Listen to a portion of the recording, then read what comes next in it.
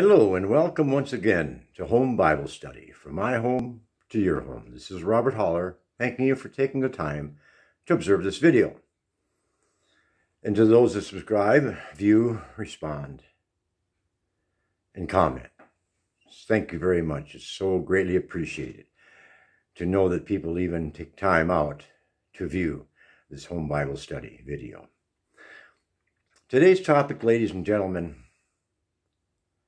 the beast of Revelation chapter 13 may already be here. Now, this is a video that I didn't plan on doing, except I've been observing what's been going on in this world, especially over the last 2 weeks with the conflicts that's going on in the Middle East, with what's going on in our country, what's going on with the major superpowers around the world, and all the events. And I always look at it from God's perspective. And I heard something today that the bulb went off so bright that I was almost blinded by it. I'm meaning that metaphorically, of course. But it was such an intense thing that I observed that I had to make this video to respond. Now, we're going to look at this video, interestingly enough, totally from God's perspective. Normally we do a Bible study and we look at it from man's perspective and God's perspective. Well, it's too late for man's perspective at this point. So we're going to look at it from God's perspective. We're going to leave mankind's 2 cents out of this, because mankind will always look at everything from the natural side of the flesh of the world. And if we do that, we'll miss everything that is being presented as to what this video is going to show you from God's perspective as to what is happening in the world today. Take heed, ladies and gentlemen, this is a warning. I have never in the 20 years now that I've been studying Scripture ever put a date or a time on any type of event. I've always talked about prophecy that has been fulfilled in the past, which is very normal to do and truthful. But with prophecy that is going to happen in the future, you leave alone as far as dates and times. You look at the signs, and the signs are all around us, and we're given signs so we can know the signs. We just can't put a date and a time to them. But the signs are all here, especially from what I have observed and heard this very evening today, what prompted me to make this video for you. Now, it's interesting because the title is, of course, again, dealing with the beast. Now, let's make it very clear here. I have done videos in the past about the beast in the book of Revelation. Now, we're not talking about an antichrist here, ladies and gentlemen. The beast is not an antichrist. If you believe so, then you do not have a full understanding of God's word from God's perspective in Scripture. But be that as it may, the beast we're talking about here is a very interesting character, because a lot of things are prophesied in Scripture one time, maybe 2 times. You know what? They always tell you if it's mentioned at least 2 times, there's quite an emphasis one should take on this. Well, it's very interesting when you talk about the beast of the book of Revelation. He's mentioned 4 times. He's prophesied at least a minimum of 4 times in Scripture. Now, I want to let that soak in just for a few moments here. This beast has been prophesied throughout the history of the Bible and God dealing with mankind. From the conception up until the end, he is mentioned, prophesied about 4 times way back. And it starts in the first place, and we're not going to read every one, but I'm going to read the last 2. But he is prophesied in the book of Daniel, of all places, in chapter 9. But I think it's imperative maybe that I do show you the prophecy of the beast in the book of Daniel in chapter 9. And it says, and what it'll show, and we're just going to read verse 27. In the book of Daniel, chapter 9, verse 27, the book of Daniel, concerning the beast that is being prophesied about. In verse 27, this is what it says: "And he shall confirm the covenant with many for 1 week." We know here in the Scripture, the 1 week is 7 years. We know that. "And in the midst of the week, so after 3.5 years of his ruling, shall cause the sacrifice and the oblation to cease. And for the overspreading of abominations, he shall make it desolate, even until the consumption, and that determined shall be poured out upon the desolate." In other words, the Great Tribulation. The 7 years, there's 7 years, but the first 3.5 years of this beast rule is very good. And that's what brings us into this study from God's perspective, what makes it so interesting when you look at things in the world today. I have never been so fired up to do a video since I can remember, ladies and gentlemen, than I am about this one. Again, in this video, I am going to mention the coming of the beast that I believe is already here. There's no name going to be given. It's not going to be, I'm not going to mention the origin from where this beast comes from. You can decipher all that. You can look things up and make up your own minds, because I'm not going to tell you what it is you should believe by what I present, but what I present from Scripture. You can believe that or not. But from what I hear now and what I'm seeing, I'm totally convinced it's very close to being come to fruition of the beast taking control of things. Now, we know that he was prophesied in the book of Daniel. I just read about it. And Jesus Christ even talked about him in when he talked to his disciples or his 12 apostles. He told them, when they asked him about the signs to come, and he tells about this, you know, and then he says he tells them about the signs of the end times. He calls it the end times. And then we notice that when we talk about, when Paul said and prophesied about the beast, we talked about the latter days. And we've done both studies on what they are. So if you want to know what they are, you can look them up from my previous videos. But here in the book of Matthew chapter 24, the apostles came to Jesus and they asked him personally, what's going to happen at the end times? When are we going to know the end of the world has come? And I'm not going to read all the verses on here, but you start in verse 4. And then the first thing he says in verse 4 of Matthew chapter 24, and Jesus answered and said unto them, take heed that no man deceive you. Now, he didn't say, make sure that no God deceived you. He didn't say, make sure Satan doesn't deceive you. It's interesting because people, a lot of times, will say it's all of Satan's doings. Well, you have to remember, Satan is a spirit being.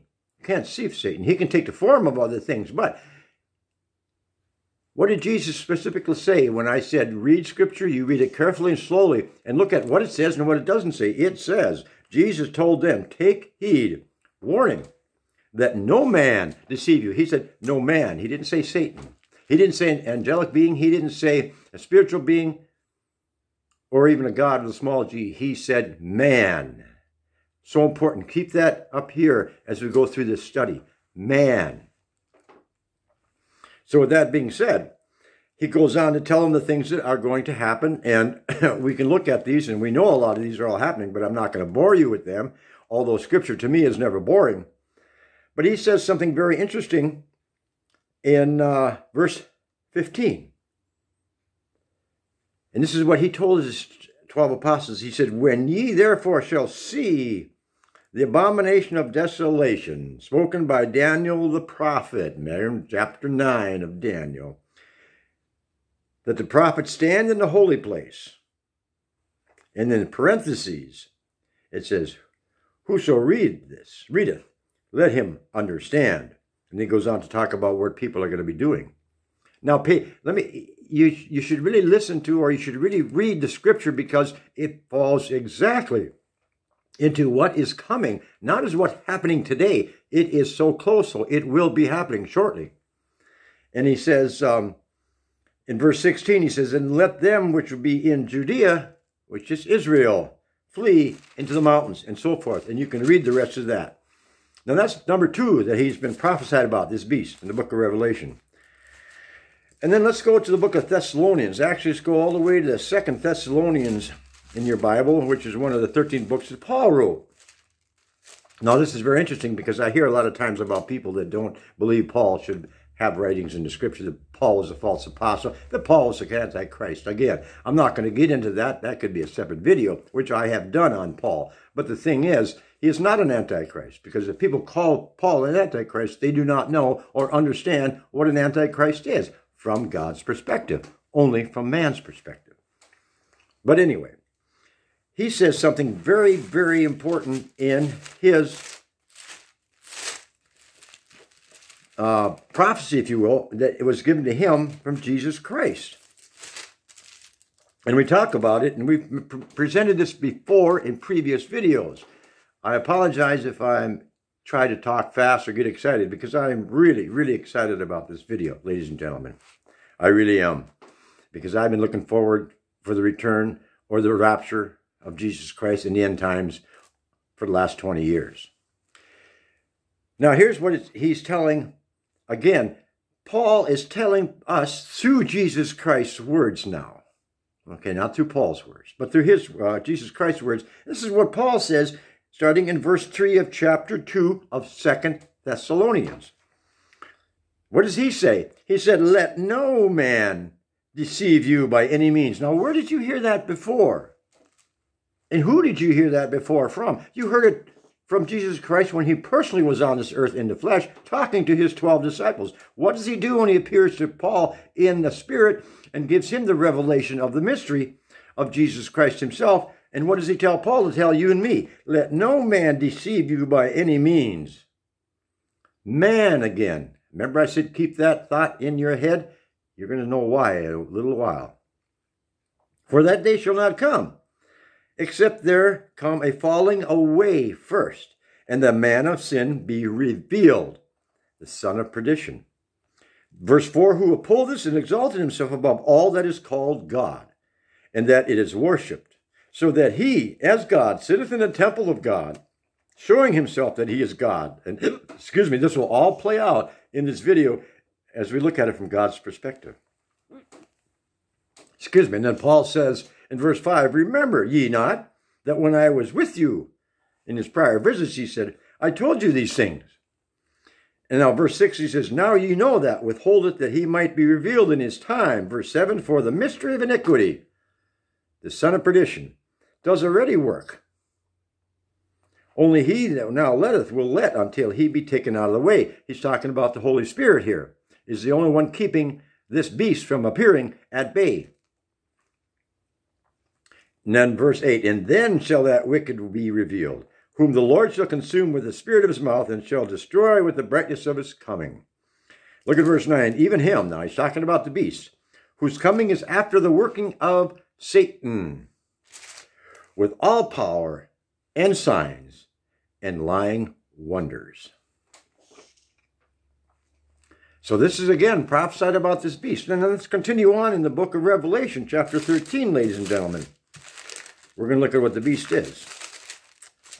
And it's very interesting when you read it here, because I'm going to read you probably several verses. I'll start in verse 1 of chapter 13 of the book of Revelation. And again, this is Jesus Christ giving a revelation to John the Apostle from a spiritual revelation about the physicality of Jesus Christ when he's revealed in his second coming. And yet it's funny because, as a footnote, people will want to disclaim Paul as an apostle. They call him a false apostle, false teacher, an antichrist. He was given a spiritual revelation of Jesus Christ, and so was John. Yet John's is totally accepted in the realm of Christianity where Paul's isn't. Isn't that ironic? But anyway, that's just a little side note. Chapter 13, verse 1. And I stood upon the sand of the sea, and saw a beast rise up out of the sea, having 7 horns and 7 heads and 10 horns, and upon his horns 10 crowns, and upon his head the name of blasphemy. And verse 2, and the beast which I saw was like unto a leopard, and his feet were as the feet of a bear, and his mouth as the mouth of a lion. And the dragon gave him power, and his seat with great authority. Now I want to mention that. Keep that also in your mind. This beast is given great authority by Satan. Great authority. Don't forget that. And verse 3, and I saw one of his heads as it was wounded to death, and his deadly wound was healed, and all the world wondered after the beast. It was healed. He had a mortal wound to his head, but it was miraculously healed. So the whole world, all of the world wondered after the beast. Not just one country, the whole world. And verse 4, and they worshipped the dragon, which gave power unto the beast. And they worshipped the beast, saying, who is like unto the beast? Who is able to make war with him? Very important to understand that verse. who is able to make war with him? And verse 5, and there was given unto him a mouth, speaking great things and blasphemies. And power was given unto him to continue 42 months. 3.5 years. Now, that's the fourth time this beast is revealed in Scripture through prophecy. Where are we at with all this? Now let's look at it from God's perspective in this world, shall we? What's happening, per se, today, not only in our country, but in the Middle East? Just to give you a little, let's line this all up, shall we? You're having superpowers. You're having the superpower of the East, China, Russia, the Middle East, Turkey, Iran, Israel, the United States, the European Union. And you're even looking at Japan making alliances with Australia and France. That's at least 7. Powers of the world are joining forces within their own little families now. Not everybody's coming together as one. Don't get that confused. But they're all, except for the United States at this moment, are flexing their muscles. They're kind of trying to show some kind of aggression to show that they are not someone to be not reckoned with. And you can also throw in Great Britain into this equation because they have now separated from the European Union. And then you have all these powers becoming very aggressive and wanting to go out and dominate areas and grow in not only territory, but in world dominance of one way or the other. And they're seeing these things happening, and they're gathering their intelligence. And even the United States, with all the turmoil that's inside this country going on right now, where the government that's here is trying to destroy this country within. And there may be a great reason as to why that is also happening when you look at all of this from God's perspective. With that all happening, there is right now, as we speak, a major war developing within Israel and the Palestinians, or the Arab Hamas, Hezbollah, and all these terrorist organizations that are all these terrorist organizations, to include the ones in Syria and Lebanon, they're all tied in with Iran, to include Iraq, Turkey. So all these countries are developing and planning and are now attacking Israel. Their whole objective is to annihilate the Zionists, as they call them, the evil ones of Israel.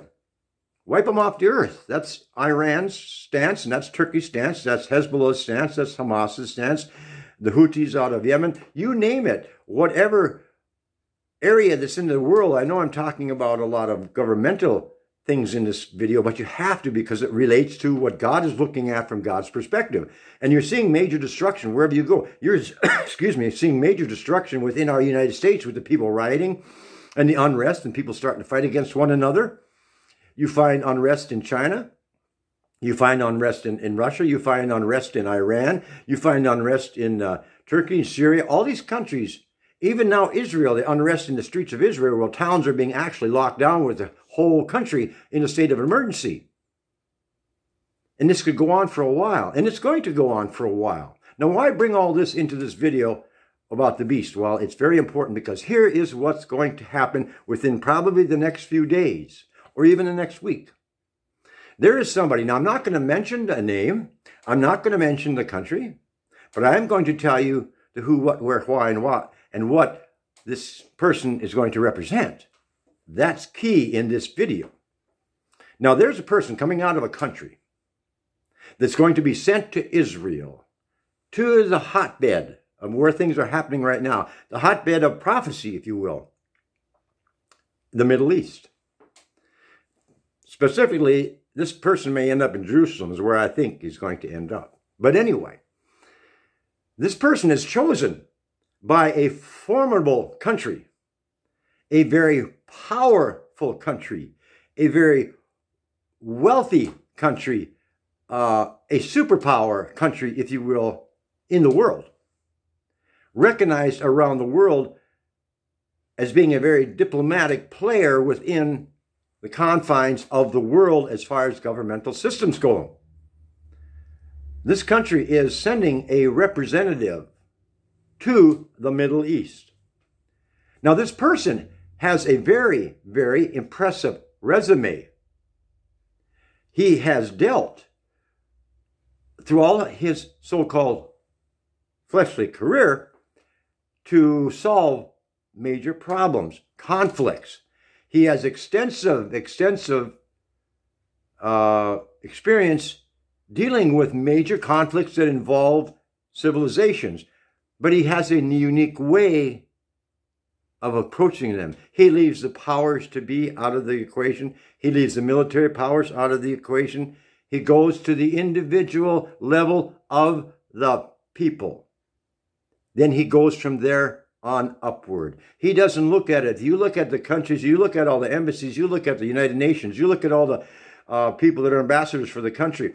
It's always talking about the major things of the government. The people are the last things ever mentioned or ever they're concerned about it, because they figure it'll be what they call, it'll trickle down to the people eventually, but we're going to start at the top and work down. This individual has spent his whole career in making out his resume that he works from the bottom up. Totally opposite of what normally is done in any diplomatic relationship between countries, governments, societies, when you think about it.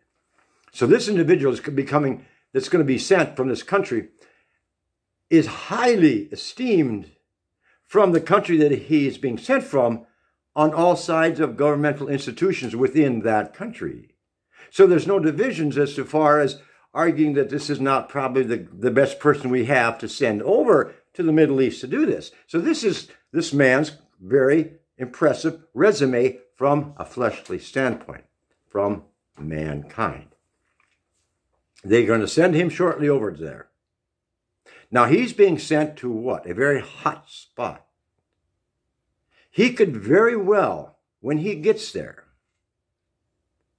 can be mortally wounded by a rocket from Hezbollah, sniper fire, whatever's going on in Jerusalem. He could very easily become mortally wounded. Sent by this great country, this individual with all of these enormous credentials of peace. See, this person is noted for his peacekeeping abilities. Again, no name, no country. You can figure that out, and you will hear about this person in the news. He gets there. What if he does get mortally wounded? According to Scripture, the beast is going to be mortally wounded and is going to miraculously survive his mortal wound.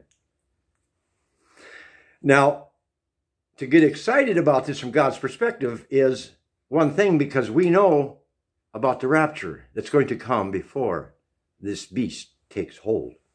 We know it's going to take a while for this beast to get established and do his thing, but he's going to have the power of Satan. So I'm going to tell you something right now, ladies and gentlemen. The country that sends him is definitely under the influence of the power of Satan, because the whole world is under the power and right now of Satan. I get such a kick out of these people that present videos that present themselves as Christian, and their videos are based on Christian values and whatever, and they always say God is in charge. God is not in charge on purpose. The deed belongs to Satan of this world because it's a sinful world. God doesn't want anything to do with a sinful world. Come on, people. Don't you read Scripture? This is going to be a new earth, new heavens. This is all going to be done away with. It has to be. It has to be destroyed. And God's going to let Satan do his thing, because Satan has control of this earth, this world that we live in today. He has total control of it, and he's using it now, and it's building to a crescendo. So this beast, who's in the form of a man, who has such credentials, he'll be welcomed by all sides. See, he has the ability to deal with all sides because he goes to the lowest end and works up. And you have all these countries, whether it's Israel, whether it's all the other Arab nations, to include Russia and China, All these countries, how many of these people that are in these countries are oppressed? The majority of people are oppressed in all these countries, looking for something, aren't they? And they will welcome someone that can come in. And this person will have the charm to deal with the high-ranking individuals of the governments of these countries. He'll be so sly, he's so cunning, he's so crafty, he's so convincible, and he's so likable with what he's going to propose, they're all going to buy into it. Because right now, there is a much need for peace in the Middle East. The whole world recognizes this. They don't want this hot thing to continue. Although there is countries trying to eliminate Israel right now, it's not going to happen yet. Not according to God's word, see. This beast has come in first. It may look, and it does look right now, that Israel's on the brink of being destroyed, because if Iran decides to invade along with what they're perceiving as the ring of fire that is around Israel today from the north, south, east, and west, rockets, thousands pointing at them, they could fire all these rockets at one time, overwhelm Israel's defense system, and destroy Israel. That's what they think they're planning on doing. But they're sending this person now that's coming to Israel. And remember I said power? And it was prophesied that this man's going to have great power. This country that is sending this person now is giving this person power beyond anything anybody else has ever had, whether the person was a Secretary of State, if the person was a high-ranking official, which is pretty close to almost, let's say, a president of a country would be the Secretary of State. This person has power that is given above and beyond the Secretary of State even. It's not even an ambassador type of thing. He is going to have all kinds of power and leverage to do what it is he needs to do to get this problem resolved. Keep that in mind. And you will hear about the powers that this country that's sending this person to Israel is giving this individual. It's pretty impressive. So he gets there. And you have to remember about this man, ladies and gentlemen, that was prophesied about. And Jesus said it twice. Take heed, let no man deceive you. So it's going to be a man that is going to deceive. Because you remember when I did a comparison about people that think that the beast is an antichrist, nothing could be further from the truth. He's going to come in the likeness of Jesus Christ. Because what did Jesus Christ always say on this earth? He came in peace. But he also said he came in with a sword to divide. This one isn't going to do that. He's going to come totally representing what? Peace. He has the formula for it. He has the credentials. He's dealt with these kind of things in countries all over the world now, in all kinds of conflicts. So he has the experience, but he's going to have the power given to him by Satan, this time fully. And it's coming, ladies and gentlemen. The beast is already here, and he's going to be being sent to Israel very shortly, because they can't allow this thing to go on the way it is, because God won't permit it to. It's got to fall in the prophetic timeline of what God has set up. And prophecy has never failed since day one, way back in Genesis chapter 3. It has been 100% up until today. And it's going to be 100% until the end of times. You can take that to the bank. No matter what other countries and people say, you have to look at it, and we're looking at this solely from God's perspective, because mankind won't see any of this coming. The natural man, absolutely not, will accept this man 110%. To the fact that he will even bring calm to the Middle East. You will see a ceasefire shortly. They say that Hezbollah or Hamas, this terror organization that's bombing Israel right now, has a supply to give thousands of rockets every day for 60 days. Will it last 60 days? It may and it may not. It may end before that. And I think it might, depending on what happens when this person arrives in Israel. You know, and you've got to realize, well, he's going to Israel. All the major airports are what? They're closed. They don't accept flights. How is he going to get to Israel? It'll be in a covert operation. You can bet your bottom dollar he'll get there in a secret mission. Nobody's going to know when he gets there. All of a sudden, he'll be there. You can't just go into a war-savage country and just go to an airport that's closed because of missile strikes. But he's going to get there. And once he lands and does start doing his thing, you will start to see. And again, like I said, he has to be wounded in order for this prophetic scripture to come about, this prophetic timeline, and for him to miraculously heal. Because the day he becomes wounded, it may look like it's the end of everything as far as what mankind sees. But then if he recovers, what's that going to do to solidify his statute with mankind in the flesh? It's going to seal the deal. Because remember we read in Revelation, the whole world wondered about this beast.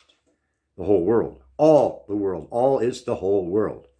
All countries. Whether they're foreign, domestic, whether they're terrorists, whether they're arch enemies, or whether they're friends, they're all going to wonder, including the country that sent him.